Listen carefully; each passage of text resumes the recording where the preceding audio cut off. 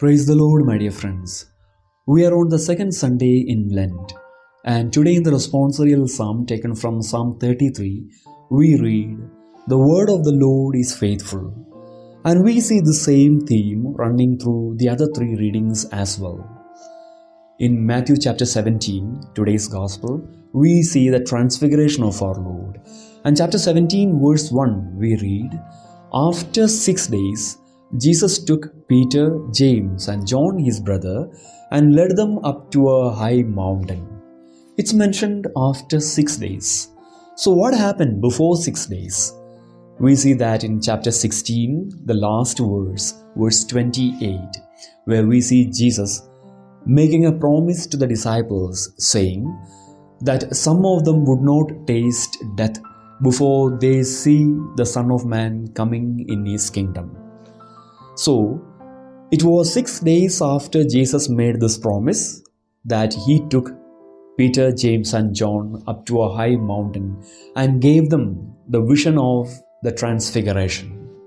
6 days in scripture would mean before a very long time period, because 7 is the perfect number or the complete number.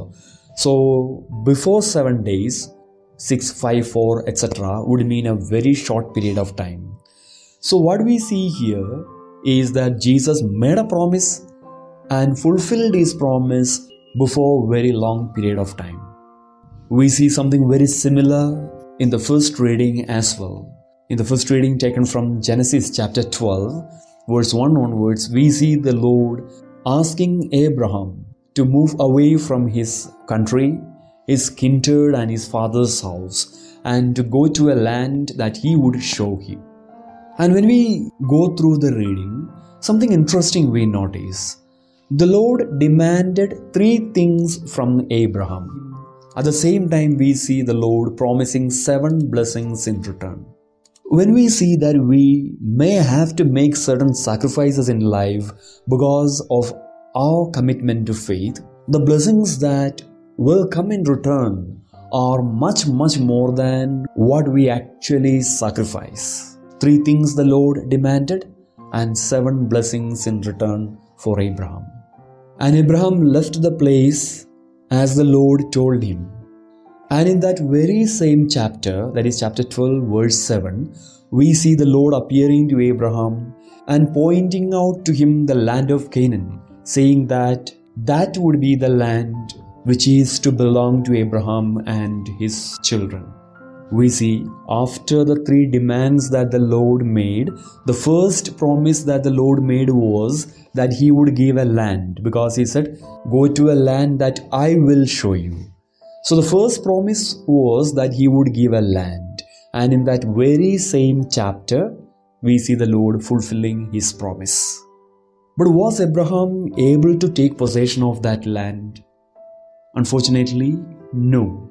We see in verse 10 that there was a famine in that land, and Abraham had to move to Egypt and live there as an alien. Why?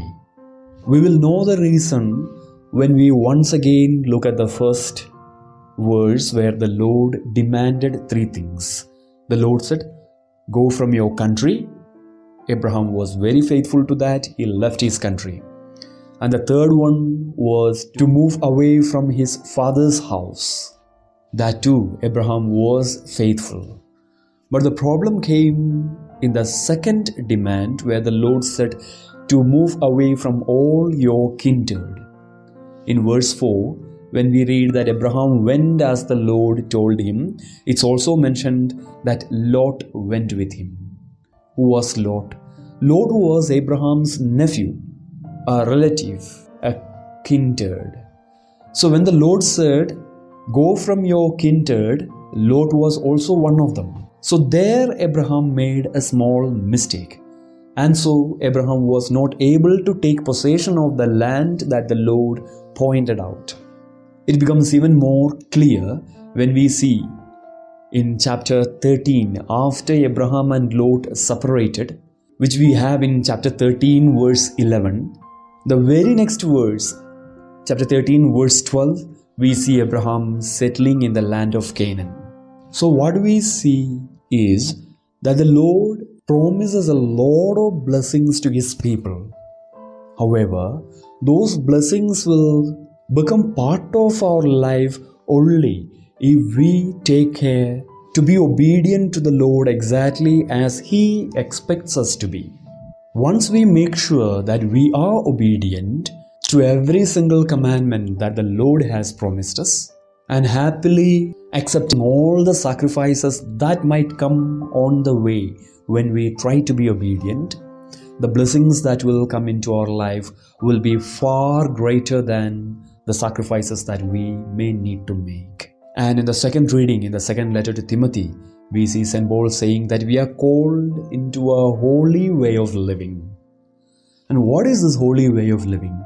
This holy way of living is actually exact fulfillment of the Word of God. So as we are still in the beginning part of Lenten season, let us look into ourselves and see what is our attitude towards the little sacrifices that we may need to make during this Lenten season. What is our attitude when we have to face some pains and difficulties because we make a commitment to follow the Lord? May God bless each one of us.